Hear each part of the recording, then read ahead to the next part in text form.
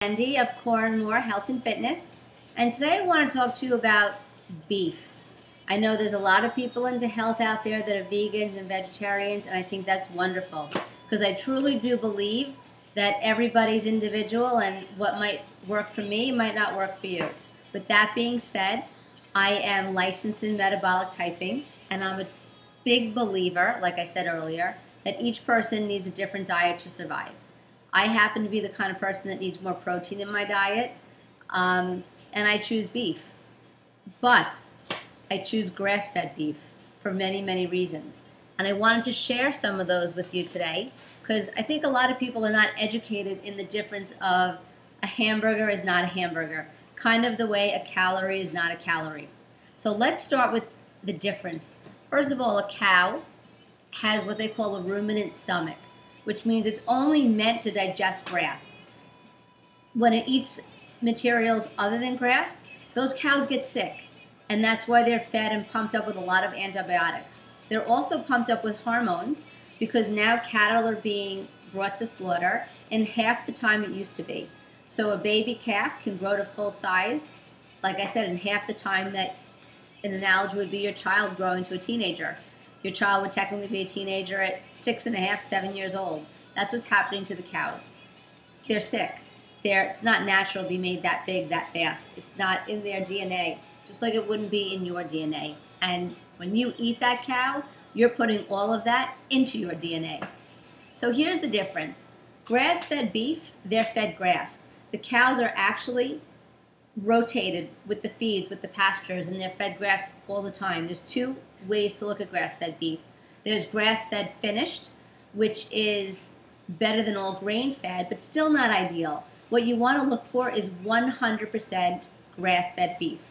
So where I live, there's a Whole Foods, a local Whole Foods, and they now tell you exactly how much grass is fed. So this one, and again, I know it comes up backwards, but it says on it 100% grass-fed beef, and they rated a number 4, meaning it was pasture-centered, and they know what farm it was on. It wasn't moved around and thousands of different cows making it, for the most part. Their best rating is a 5, their worst rating is a 1.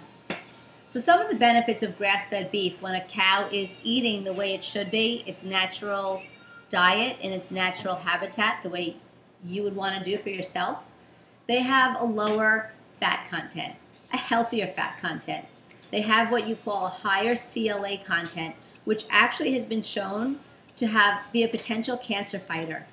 The beef has higher vitamin E, higher vitamin B in the thiamine and riboflavin categories. It has higher minerals such as calcium, magnesium, potassium. It has a higher ratio of omega-3s, a higher level of omega-3s, and a better ratio of omega-6 to omega-3s. Omega-3s are what they call your healthier omegas. Omega-6 are your not as healthy omegas, and we are overloaded on omega-6 and 9 compared to 3s. So this helps balance it out for you, the way closer to what it should be. The meat is also lower in saturated fats that cause heart disease, and here's why. If a cow is eating an unnatural diet, as I said before, whether it's corn or grain or soy, anything that cow can't digest or can't absorb the nutrition or is not natural to the cow is stored in fat, just like with a human. So if you're eating a lot of artificial ingredients, those are what is stored in fat because it's kept away from your organs, away from your survival mechanism. Same thing with the cow. All the garbage is pulled away into the fat because it's toxic. It's stored there for a long time until you eat it or somehow it gets released. But in a conventional cow, I would tend to say that doesn't really happen.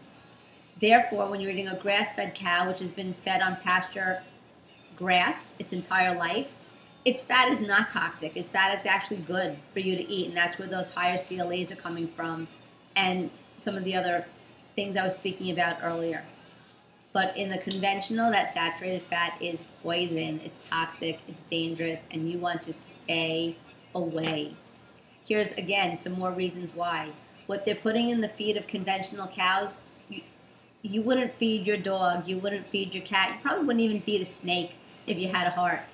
Those cows are being fed, as I said, corn, which is mostly genetically modified, soy, and grain, which they can't digest, so it's making them sick. They're also approved to be fed what they call reprocessed garbage, if you want to call it that.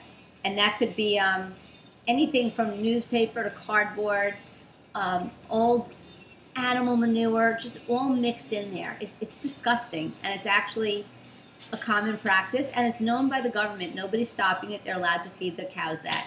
And again, in turn, you're eating that. So really, it's so important that you're aware of where your meat comes from if you're going to choose to eat meat. Some of the best sources of grass-fed beef are finding 100% grass-fed beef at your store or trying buffalo. And I'll be really honest with you. When I first found out about the option of buffalo or bison, I wasn't too keen on it. And it took me over a year to try it. And once I did, I said, I'm just going to go for it. Because if I'm talking about it and I'm learning about it and I'm going to recommend it to people that I work with, I better damn well try it myself. So I did. I tried it in a burger. And I have to tell you, it was amazing. This is about 4 years ago. And then I went out and I said, I'm going to give it to my family. But I did not tell them because I figured they'd be as freaked out as I was. And I gave it to them. And they actually said, this is the best burger I've ever had. That's how good it tastes. Until someone in my family saw the markings for it and decided they were never going to eat it again. But that time passed and he eats it again and they love it. I'll make bison strip steaks, bison ribeye, and bison burgers. Again, high CLA, grass-fed, much healthier for you than a conventional burger. So what I do is I'm happy. I love to go out. I like to be with my friends, socialize, eat at restaurants.